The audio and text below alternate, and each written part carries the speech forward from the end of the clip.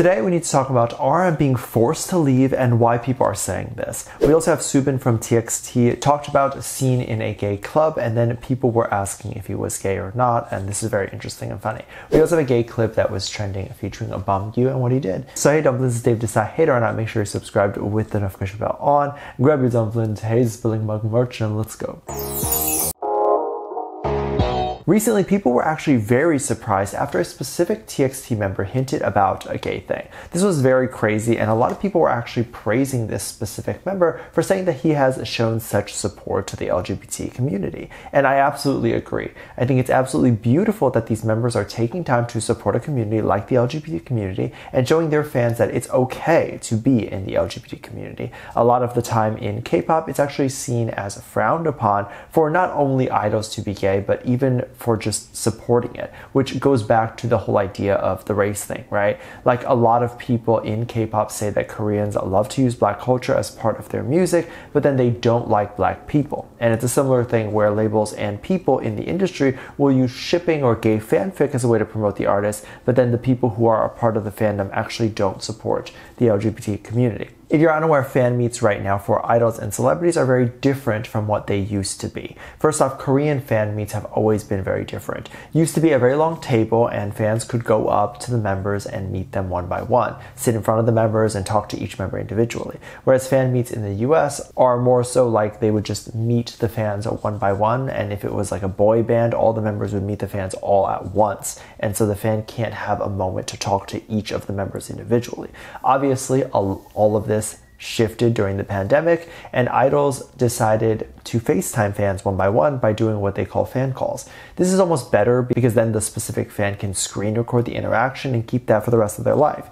Recently, one specific fan who recorded her conversation with Beomgyu posted a video saying that Beomgyu was a huge supporter of the LGBT community. The specific fan had a flag in the back of her video, and it was none other than the pride flag. Beomgyu made sure to make a comment about it and say that he actually really liked that flag in the background. Of course, most idols are taught to not comment on random things unless they know what it means, because these things can go viral and make them look bad. Idols nowadays are also aware that these fan calls are recorded, and when they're posted, they go viral. So they can't just say whatever they want. It's not private. Beomgyu was also playing a game, and he made sure to paint his character almost rainbow color, and I think this was absolutely so beautiful. I think we've come a long way, and it's really nice to see such support. The fan obviously felt supported knowing that her favorite person supports her lifestyle and isn't going to judge her. I mean, that's amazing. While the world can be a bit judgmental, identifying that sometimes the fandom can be judgmental as well. And this can be very interesting because I don't know exactly where they're getting this from.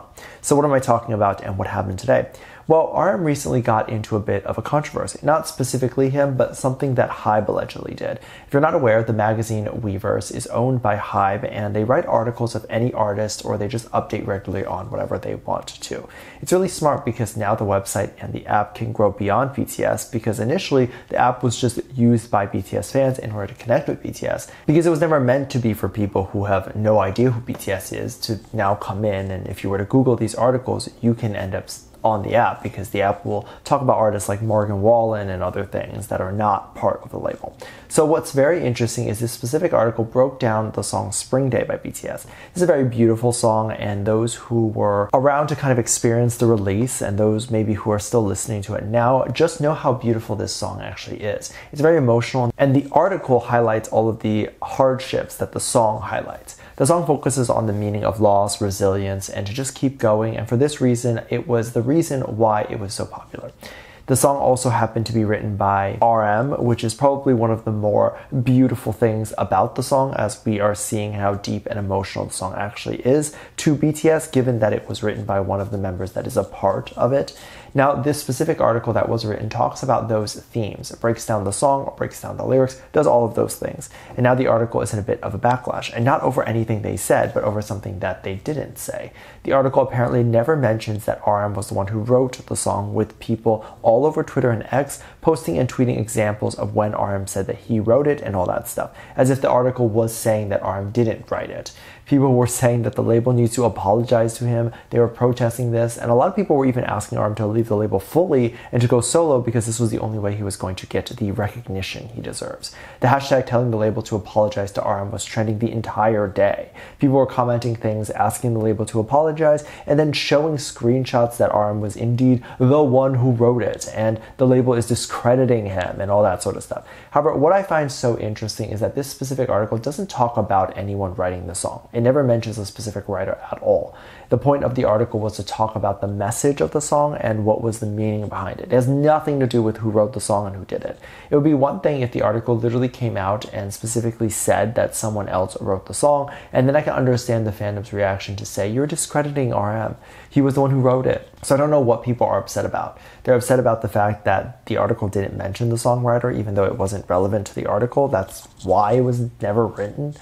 Every article that ever exists has to credit every single songwriter in the song that they're breaking down. Am I doing a bad thing right now? Because every sentence of this video isn't talking about how amazing BTS is, and I'm not crediting all of their accolades in every sentence that I'm saying. Like, what is this? Now, going back to a bit more fun news, we have Soobin seen in a gay club, and it's not exactly what you think it is. First off, a specific fan bought Soobin along to a gay drag club, and by bought, I mean brought the photo card, and then took a photo or a video of Soobin's photo card in the club. And this got so much attention and blew up, and people were laughing, and it was so fun because they felt like the idol was actually in the club. And I think this is perfect because I think Soobin would actually go to the gay club and probably would enjoy this type of event. Now, Soobin has been in a dating rumor before, and it's not one that you would think, but apparently he has been accused of dating a member from AT, specifically the member Seonghwa. This was a joke that was going on for a long time, where Seonghwa had posted a photo asking his fans to take care of him, and then Soobin posted a photo with the same caption. There really isn't much more of this dating rumor except that people believe the two are friends, so it makes sense that they would copy each other's social media captions. I also think that there's a chance that the social media team just accidentally gave Soobin and Seonghwa both the same caption to post, and that is just my conspiracy. There's also more comments of Soobin's sexuality when the fandom wants him to be gay, and even memeing his comments and posts to push towards gay people. And then there were apparently posts going on saying that Soobin has come out as gay and answered the gay question in the search engines before. Of course, this didn't happen. The search suggestions for artists are always very interesting because they often don't relate to anything that is actually happening. And a lot of times they could be because fans will see a bad search suggestion and just flood the actual search results with unrelated things. But other times I've seen fanfics written about Soobin or whoever where they'll make him, let's say, homophobic, and then that's like coming up in the searches. Fanfic should definitely not be in the search. I actually have very mixed opinions on fanfic being on Twitter or X to begin with. I do think that people who want to do that should just go on Wattpad. That way, if there are any weird search suggestions that would come up, it wouldn't be seen as actually bad. Because a lot of what people do is they'll just see a search suggestion, and if it says something like homophobic or kid toucher or whatever bad thing, people will just believe it rather than clicking on it to see what it's actually about.